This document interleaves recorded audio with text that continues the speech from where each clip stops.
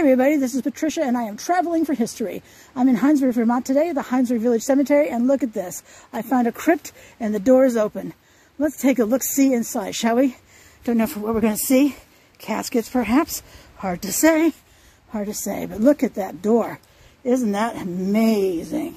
It is. Let me turn my light bar on so maybe we can see something. Does the door open any further? No, stuck in place. So let me put this in here. I see a plastic bag. I see a milk crate. I see a tarp. I don't know what else that is back there. Anyway, oops. I have to take pictures.